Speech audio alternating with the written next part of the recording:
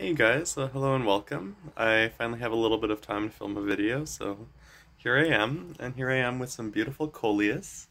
This is one of my absolute all-time favorite plants. I think it's a super underrated plant in the garden, and I just wanted to give you guys some tips and a little bit of history.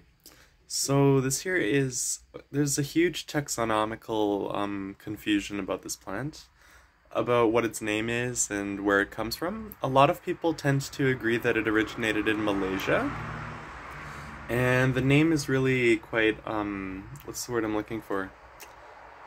Contradicted in scientific journals and stuff. So a lot of people say that this here is in the genus Plectranthus, but a lot of people are trying to move it into another genus, Solenostemon.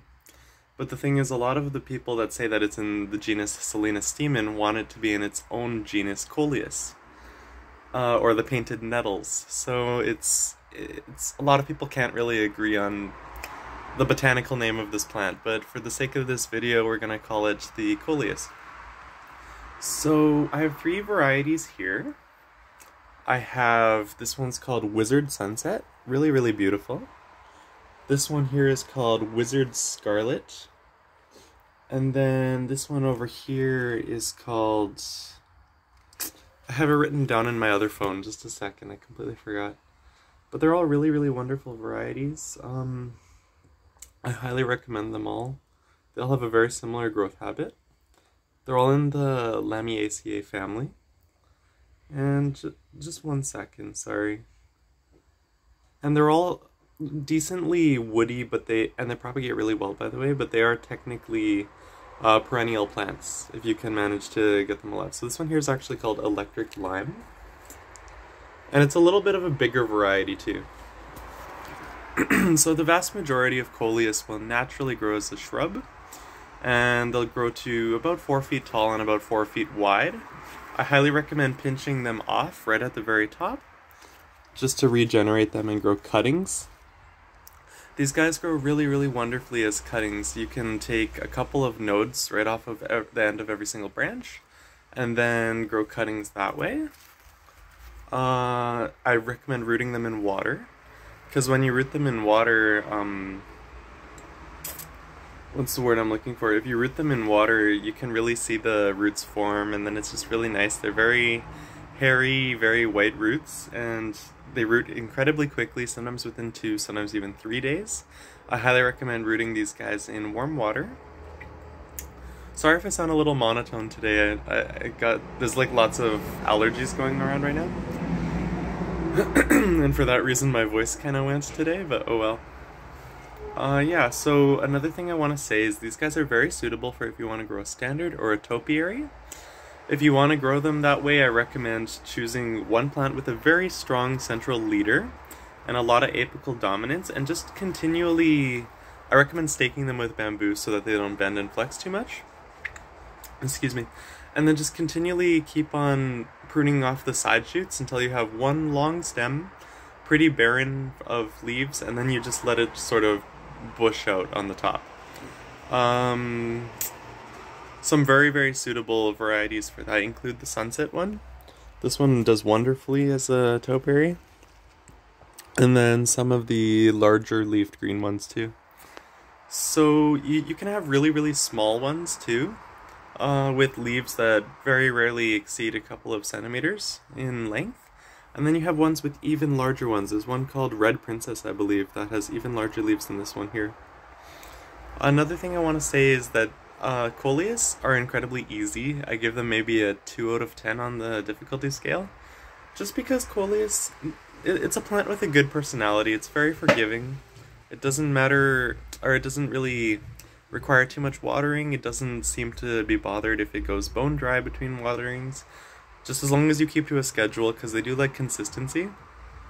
So I water this planter here. This is about a 5-gallon planter. I water it every Friday, and sometimes if it's really hot in the weekend, I'll water it on Tuesdays too. Perfectly fine to water these guys with tap water. They do benefit from a liquid feed fertilizer, but one thing that I will say is if you use a liquid feed fertilizer that has a little bit too much potassium or phosphorus, so the second 2 out of the 3 numbers, this guy will bloom, which could be a good thing. It has a really attractive, cool-toned spike of blooms that's about this tall, sometimes a little taller. And you can actually germinate the seeds. They take about 7 to 14 days to germinate. When you're germinating the seeds, don't put them deeper than about a centimeter in the soil, and use a really kind of sandy soil profile. That tends to work really well for them. Germination rates are about 70–80%, so not the best, but not the worst either. You want to keep those evenly moist. And this plant just generally prefers a more sandy soil. Just in general, from what I've personally seen, they tend to do really well in those. But yeah, so it has a really nice purple to white, sometimes blue spike. And I don't know if you guys can see here, this one's just starting. And the blooms persist on the plant for a while, about a week. They attract hummingbirds, they attract butterflies, and especially bees, lots of bees. And some hoverflies too. So, just some more tips. If you get, some varieties actually will have some brown spots and brown tips, but if you get them where it's kind of hard to see, because my camera doesn't want to focus. I don't know if you guys can see, there's like 3 little brown tips there. Most of the time that's either aphid damage or it's been too exposed to the sun. So this plant here loves growing in relatively bright indirect light. I know I say that about lots of plants, but this plant here is one that can tolerate a bit of a punch. It can tolerate shade, but as long as you don't have it cooking in direct sun all day. So like, for example, right here, that direct sun would be a little bit too much for this plant, I think. You can plant them directly down into the ground. They're cold hardy to about 5 degrees Celsius. This is a plant where when the winter starts, if you get one freeze, you'll notice you could have an 8-foot tall bush, and then overnight it'll be on the ground and it'll just be like a pile of mush. So try to get these guys away from ice. You can overwinter them indoors as cuttings. Water propagation, definitely the most reliable method. If you're gonna propagate them in soil, got to keep them really, really moist because they need a lot of water to produce roots. I actually don't recommend rooting hormone. I don't think they need it to produce roots, but if you want to, go for it. And yeah, I recommend putting many different varieties in containers. I actually took a lot of cuttings out of this electric lime one. I don't know if you can see there. Just make clean, sharp cuts. I used a pair of scissors for that. And I don't know if you guys can see, it produced 2 new shoots. And it just gives you a more bushy, full appearance, which is really nice. Yeah, so these guys also can have problems with spider mites. It's a little bit less common, I think. I think aphids are definitely more of a threat. And you want to make sure that they don't sit too long in water, because then they will rot a little bit. Which sounds a little contradictory, because as cuttings they need a lot of water to produce roots. So you want to make sure you have really good drainage. Like very good drainage. And yeah, some really good companion plants to these include Nepeta, catnip, mint, anything that's in the Plectranthus genus, because it's very closely related. They look really good with salvias and geraniums and just a whole assortment of things, begonias, lilies, anything really. It's just such a non-fussy plant. This plant here will leaf out and bloom for you all throughout the summer if you let it. It usually cools down around September. Some of the varieties are repeat bloomers and will also bloom in October. And some of the blooms are fragrant. Many of them are not. Many of them have a lemony scent to them, but a lot of them don't really have fragrance at all, but they're still quite striking and beautiful.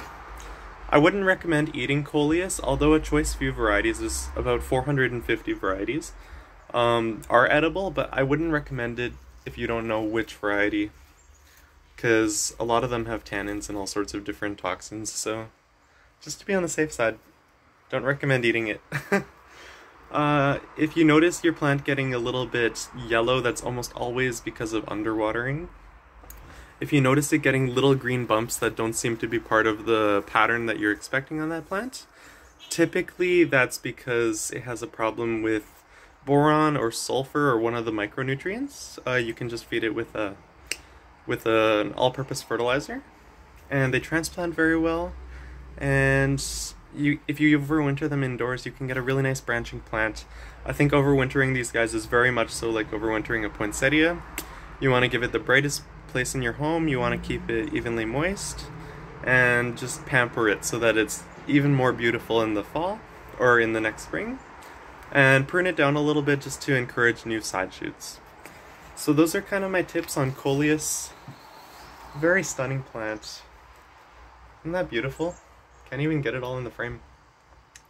And yeah, stay blessed. I think starting from now, like after this video, or after the next few videos, I think I'm going to make the ends of my videos more of like a Q&A. If you guys have any questions, because I've noticed I have a lot of repeat questions. So, and I want to help everyone I can. So yeah, let me know if you guys have any questions in the comments, and stay blessed and be healthy.